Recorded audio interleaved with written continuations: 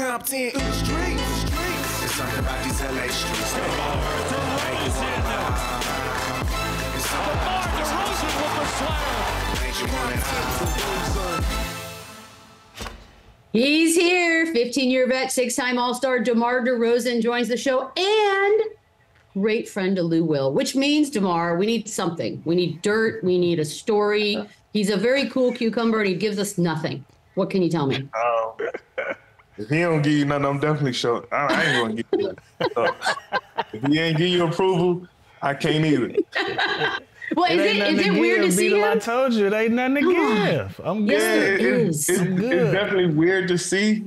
You know what I mean? Like, but it's cool to see at the same time. You know what I mean? Even I even make fun of him being, the coach of his daughter's team. You know what I mean? It's just, it's a sight to see. You know what I mean? I love to see it though, man. All of his responsibilities. He's got a lot going on right now. I love it, man. Okay, DeMar, obviously the season doesn't end ideally with the play-in loss and all of that, but you've been doing this. I want to know when the season ends for you. Is there a decompress period? Do you immediately go on a quick vacation, come back? Do you even watch the playoffs? Like, how do you handle the start of your off season? You know what's crazy? Like, when we lose, it's only a handful of people that can call me. I think Lou called me a couple days after, asked me to come on the show. He the only phone call I answered. I swear, it's only probably like 7 people phone calls I answered, and Lou was one of them when he called me. I think not too long after about doing the show or whatever. But I kind of just get away from the game a little bit, take some time to myself, and kind of get back in the zone of just being a father more so than anything. But yeah, I just get away from everything. I kind of don't watch the first couple games because I be that pissed off, not playing. But yeah, I just take time to myself. Have you has any of these series been standing out to you, or do you root for players, teams, or are you just watching? I mean, all of them it's been great. The competition level is incredible to watch, man, especially all these young guys. You see a guy like Brunson putting up 40 points a night. You see Ant Edwards coming out. You would think he was a 10-year vet with the swag he coming out playing with. Just being a fan of the game being kind of awesome to me just to watch every single series. Even OKC, those young guys competing every single night, man. It's just a cool thing to see when, you get back in the fan perspective of things and, just watch the game. Every series been great. Except for whoever Boston. Debo, I got Thank you. That's it. Yep. Straight up. That's the one. Debo, I got a couple questions for you. I know you're going into free agency this offseason. What's the vibes like in Chicago? Are you holding your cards close, trying to see how it play out, or is there somewhere you would like to return back to? It's definitely, somewhere I like to return to. I think more so than anybody. When the job ain't done with me, Lou, no matter how tough the situation may look, I'm one of those guys that try to stick it through and try to make something out of nothing. The city is great. I love the city. The organization been great. So it's definitely a place I would love to return to and just, take care of unfinished business. And we personal homies, and we have a lot of conversations about life and the kids and the pressures of dealing with everything. And you wrote a book, Above the Noise. You do your show, Dinners with DeMar, and you talk about mental health, and you talk about just the rigors of going through an NBA schedule, dealing with lifestyle, and having that balance of family. I just wanted to give you a platform to expand on the things that you've been trying to get out to people in your message. Man, I appreciate that, man. It's just, been a journey, man. Like it's one of those things that it comes with time that, we go through so much as athletes, as human, as men, that we don't necessarily speak about. I just remember our time together, all the conversations we used to have, and, I know you talked, this one thing I can mention. You talked about, being a lot of times when you was going through something. I remember you was ready to hang it up a few times, and, we had to have a conversation and talk you out of it. And next thing you know, you get 2 six-man awards. And sometimes you need that, that voice that you could kind of lean on and talk to. So just me trying to open up and be that and give it inspiration and hope and light. from a mental health standpoint that, have such a stigma on it that make it seem like you weak or whatever it may be, just trying to break that stigma more than anything. So, I've been through a lot. I made it out of Compton, California, so I feel like my story that I could tell could help so many people. So to me, it becomes bigger than basketball. That's awesome. DeMar, you're from LA, like you said, from Compton, played at USC. The Lakers are looking for a free agent this summer with your exact skill set. I know growing up in Orlando, if I ever had a chance to play on the Magic, I would have jumped on. Is that something that you, as a kid, like would die to do, playing for that purple and gold? Is that something that you would keep your options open this summer? I mean, when I was a kid, everybody know I'm a Kobe guy at the end of the day. Always been a Kobe guy, been a Laker fan since day one. You can't never say no about playing home, especially for playing, for a historic team like the Lakers. So, time will tell. We'll see where the cards fall. Until then, I'll see what happens. I always want to be where I'm wanted. I know what I'm gonna do from there. So we'll see how it play out. Also, I got a side note, DeMar. I played for Billy D in college too. And when I first went there, I thought he was the biggest asshole, bro. When I first got there. Listen, you know how many stories Billy done told me about you, and it's the funniest. I didn't heard every story. Trust me. So whatever you say, Billy probably already told me. This man was ruthless until I became, I went in as an arrogant little bastard. Does he still carry that kind of attitude and that kind of energy, or that's what's crazy, because the stories he tell me, even like a lot of older guys that play for him, the stories that I hear about Billy don't match up to who Billy is now. You know what I mean? Is the coolest person. He done got old, man. When them coaches get old, they chill out.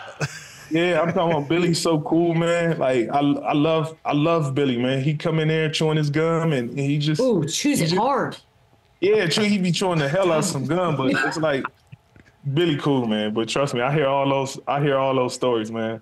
Man. By the way, did you guys notice Chandler said he was an arrogant little ass, like as if that was the past? Well played, Chandler. Everyone he told me he sent you home. He told me he sent you home or something like. DeMar, this man pulled me into his office one time and called my parents, put it on speakerphone, called the coach of Arizona State and said, "Hey, man, I need you to take Chandler Parsons. He's transferring. He's I'm like, damn. Didn't even no warning, nothing. That's awesome. He told me. He was ruthless. He can't listen. He can't do that now. He can't do that now with that portal. No, he can't do it Anybody now. else he try like that, they out of here. Oh yeah, out of here. Can't do it now, bro. Dang. DeMar, you grew up a Kobe fan. I know you've carried his legacy through his shoes as well, and that relationship really evolved as your career went on as well. What kind of impact did Kobe have on you growing up and now still to this day? I mean, he gave me a different type of mental edge and approach to the game, to preparation, especially in the off season. A lot of my, kinks and everything that I got, my work ethic I got from Kobe, getting up at 4, working out in the morning, pushing myself, trying to, find different ways to, channel your mental edge. I see Chandler in the gym every day when I'm in there boxing, you know what I mean? Like, so I'm trying something every year to just have that mental edge, on players going into the off season. And that's one thing I learned from Kobe, just trying something new all the time, pushing yourself. So I like the unwritten rules about the shoes. Obviously, you wear the Kobe's. We had Jordan McLaughlin on talking about he wears the Kyrie's, but when he plays Kyrie, God, no, you cannot wear those shoes. So when you played Kobe, did you keep them on or did you switch for those games? I kept them on. I told the story before. It was one game where I didn't keep them on, because I remember I played against Vince, and Vince was like, "You wear Kobe's when you play against Kobe?" So I took offense to it, like, "Nah, I ain't gonna do it next time." So next time I played Kobe, I wore some Jordans. I wore some Jordans 10s. As soon as I walked on the floor, Kobe cussed the hell out of me right, like before tip off. And ever since then, I stayed with my Kobe's on. I never wore Jordans again. Oh no, man, keen eye. Do you guys? And this goes for everyone. Do you remember the shoes you have on, like in peak moments or milestone moments? Like you dropped 50. Do you remember what you had on, DeMar? Nah, specific? because I changed my shoes a lot at halftime. Like, I don't remember. I wouldn't remember. They start Okay, running fair enough. together. All them games, they start running together after a while. I promise yeah, you. Especially when you're done. Wait till you officially done and somebody asks you something to reminisce on. You're gonna be like, Yeah. They all run together. Every All single run one. together. DeMar, year 15 this past year, you averaged 24 points a game, and you play 79 games, which is bonkers. Yeah. So there's no load management with you. How's your body stay up? Well, you mentioned that I see you in the gym boxing. That's more of an off-season workout to stay in shape? But how have you been able to stay so healthy and in shape? At this point of your career, 15 years is nuts. Bro, I don't do anything.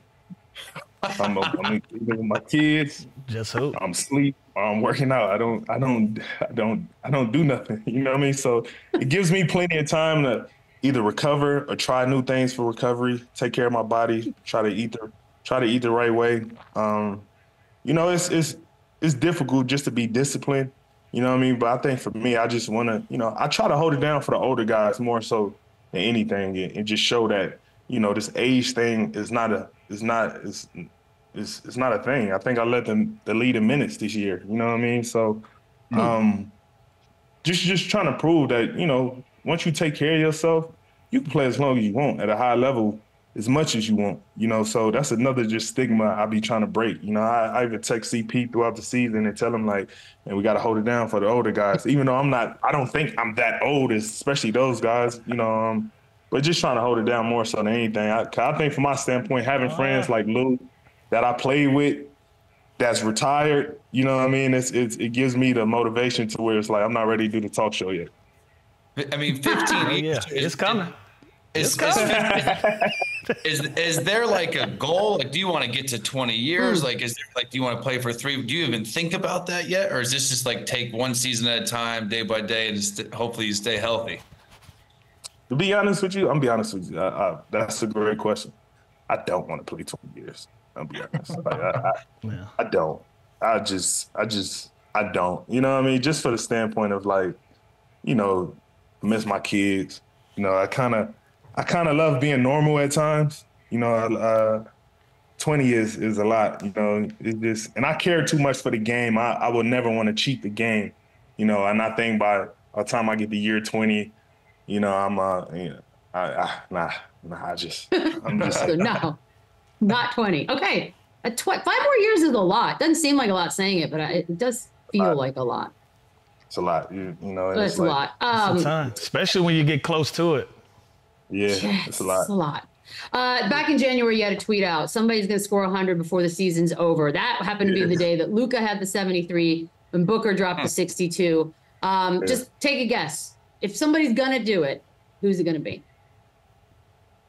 Got to be somebody who can get to the free throw line at a high level, somebody who shoot a lot of threes. Say a healthy Embiid could get it. I like these two though. Yeah, I think ain't rolling. I think Luka will do it because Joel won't shoot enough threes to get there. True. Yeah, Luka can those nights where he knocks down 10 threes. He has 20 plus free throws. I can see Luka getting it. No, that's going to be Luka. if that happens. I like Luka getting it. Somebody gonna get close to it. I'm telling you, the way it got to be somebody on the Knicks as many minutes as they play. Shit. That's what I'm saying. That's what I'm saying. Like, what's going to happen first? 100-point game or let's throw Brunson in there, or a quadruple double from Wemby? Wemby. Big money, Sure. big money. Wait, go. I have the 100-point thing is big because Lou, we did not know when we started working together that he's a conspiracy theorist. He does not believe in the Wilt Chamberlain 100-point game. So he know do that. you? He know I don't believe in that. Show us the tape. He know that. That's why Lou, my guy. He know it's two Wilt stats I wanna take to the competition committee and we gotta audit the files. It's 2 stats he got in his life that I want some proof of. What's the And other one one? is Lou? basketball. Yeah. One's basketball related, and one's not basketball Oh, related. Other one. It's What's the two other What one, could Lou? it be? Hey, listen. Wilt didn't get close to 25,000 nothing outside of points and rebounds, and that's all. I'm gonna leave it there. Yeah, Are you the only? Is he the only one that thinks it? That's a whole nother. No, That's a whole I nother think show. I think No, the the 100 I'm- points, I'm- Chandler. Not the women. I'm- the I'm 100 100 points. points, maybe. The women, he's gassing so hard. No way. Could be a Yeah. debate. Yeah. DeMar's not touching it. That's fair. I wouldn't. This is a weird conversation. I ain't about to have me get attacked on Twitter. Yes. You stay out of it. Me and Chandler go viral enough. I go viral by hanging with Chandler. I know. Fair. DeMar, you're arguably the best mid-range shooter in the NBA. Obviously, there's a lot of young players now that shoot a lot of threes, but is there someone you see in the game today that you feel like, you know what, this guy's also the master of the mid-range? Young guy. I mean, I see glimpse in it. You know what I mean? I think, even last night I seen Ant, pump fake the three, took one dribble in, shot a bank shot mid range. You don't see many guys. You kind of see the pump fake, sidestep for a three. So when I see little things like that in guys' game, it just shows that the mid range is not necessarily dead. It's so high frequency of three shot that guys, when they do shoot mid range, kind of get overlooked. But it's a lot of young guys, like even JB, even Brunson. The way he playing the mid range. Yeah, SGA is incredible in the mid range. And when you see a lot of those young guys, it's just a reminder that the mid range isn't dead. It's just a narrative that's so easy to get caught up in because you see so many threes shot, but the pace of the game is at such a high level that you don't see it so often that guys just get into the mid range shots. But definitely those young guys, Shea, Brunson, JT playing, it's incredible in the mid range. So seeing those guys, it's definitely fun to watch. Shit, SGA beat the Mavs the other night with just mid-range alone. Mid-range, get into a spot. You can't touch. Body him, get into a spot, pump fake. It's incredible to watch, Yes, sir. D, I know, we started fatherhood as girl dads, and last year you took the girls out to the WNBA All-Star game, and JJ is getting in the hoop. I know your girls is starting to pick that ball up. What's that feeling like to be able to take them to go experience WNBA events and they can see some of the things that they can look forward to and how the game is growing? Man, it's incredible just to see their eyes light up, because they really don't care about dad too much. So when they see another girl playing, it's like their eyes light up. So hold up, Debo. So you going through the same thing I'm going through. So like, I'm only cool when it benefits them. Other than that, I'm the lamest guy they could ever meet. But when I can do something for them, I'm the cool parent. Oh, for sure. You going through that? Yes. The other day, I took the girls to escape rooms for DR birthday, and I just felt like an outcast being with the girls. You know what I mean? It's like DR calling me like, "Come on, bro." Like I said, "What?" She said, "No, come on, Dad. We got to go in here." I said, "Oh, I'm dad now, and y'all want me to go in the escape room Wow. with y'all." But you know what I mean? Definitely going through it though. Oh, that's cute. By the way, speaking of your daughter, I think NBA fans got a fun introduction to her distraction techniques last season. Did she enjoy that run of massive popularity?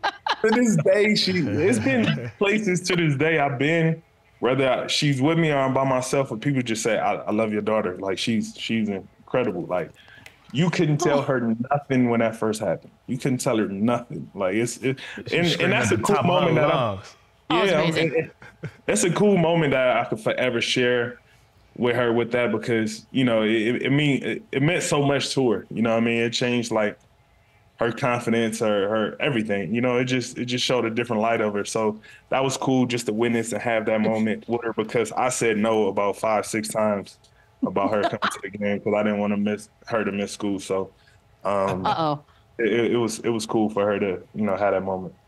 Miss school? Yeah. School schmool. I shouldn't need that. Okay, we have a debate. I think you're the perfect person to ask this of. And Chandler is obsessed with this topic, of course, is basketball players to the NFL, NFL players to the NBA. Do you have thought on the reality of any of that being possible? Y'all gonna have the NFL people tagging me now. Yeah. Oh, they upset. So we might as well double down on it. They upset. Oh my God, they upset. Man,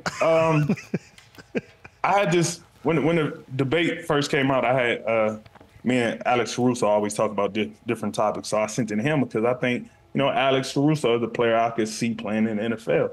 So we had a little back and forth, like he was like, no chance, we got 30 players in the league. I said, man, I can name about 10 right now that could play in the NFL. What you mean? So we started going back and forth. Then, he agreed with me. Then over the next couple of days, I started seeing everybody else, comment and everything.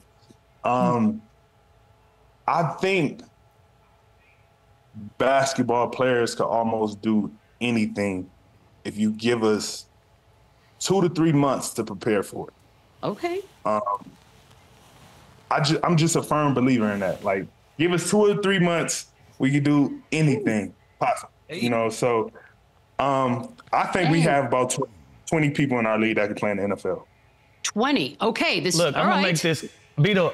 I'm gonna make this point. I'm gonna make it real quick, right? I personally know guys who dedicated their lives to basketball all the way up until their senior year, realized, you know what? This is not gonna work out. I'm gonna go out for the football team, and they've made handsome livings in the NFL. Okay. You've never heard of a football player playing football all the way up to high school and say, you know what? I'm gonna go hoop and have an opportunity. That's all I'm gonna say. That should tell you everything you need to know about the two things. I respect NFL, I respect NBA, but when it comes to somebody being able to translate over to the other sport, I think it's more likely for an NBA player to translate to a football player than vice versa. Simply skill set. I know DeMar DeRozan can run a route and be a nasty wide receiver. I don't think Odell Beckham could be a starting shooting guard and hit a step back 30-footer. He can't. It's a different skill. And it's no knock to no NFL player. You know what I mean? It's just like, and granted, it's no knock. I think so many people take it like it's a negative thing. Of course. You know what I mean? I'd be the first to tell you, if I was a quarterback right now in the NFL and I seen Aaron Donald coming at me, I'm gonna just lay down. Like I know, you know what I mean? Like I'm gonna be that guy. That's the thing, Debo. But see, that's the thing. There is you might not be able to be the quarterback, but there is a position you can play. So people try tackling this person. I'm like, well, I'll just play offense. We'll try throwing. Well, I'll just go play quarterback. Yeah. It's playing in the NBA, being a basketball player is a different type of skill set that you have to have. That I just. But what about the duos? Like, what about like a Charlie Ward or like a Nate Robinson? Like, there have been dudes who've done both. But yeah, for sure. I don't know how high a level you guys are considering either one of those. I'm not going to get you in trouble. Okay, fine. One more question. I am obviously the diss track expert on this panel. Very much up on all things Drake Kendrick, as one is. But you were actually name dropped in Kendrick. So he's talking about how Toronto didn't deserve you. First of all, what is it like to be dropped in the middle of that particular back and forth? And did you get a heads up? I try to stay out of everything because both of them are my friends. I'm just leave it at, I'm from California. It's kind of awesome.